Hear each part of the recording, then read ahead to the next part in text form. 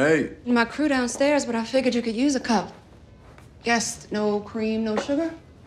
Nailed it, didn't I? Actually, you did. I appreciate that.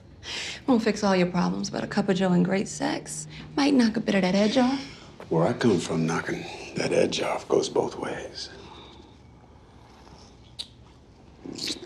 Woman, what time do you free up tonight? As much as I like the sound of that, already juggling a divorce in the biggest case of my career. Not sure a SWAT hotshot with baggage is a smart choice for me right now. Okay, wait a minute. Baggage? You really are a prosecutor, aren't you? I'm sorry, maybe I'm projecting, but you spend a night like we just had and you pick up on a few tells. Couple that with 6 years married to a marshal. Your ex is a marshal. Still a couple pinch strokes from being my ex, unfortunately. But he's already got a new girlfriend.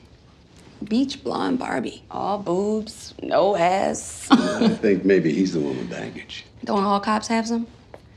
You keep pushing that rock, it keeps rolling back down. Add to that, being a black man in this America, at some point you start shutting down inside because the truth gets too hard to face. Start freezing people out. Freezing people out. Okay, I think you just used a bunch of fancy words to call me an angry black man. Oh, is that all you got from that? Oh, no, I heard you. It's my turn.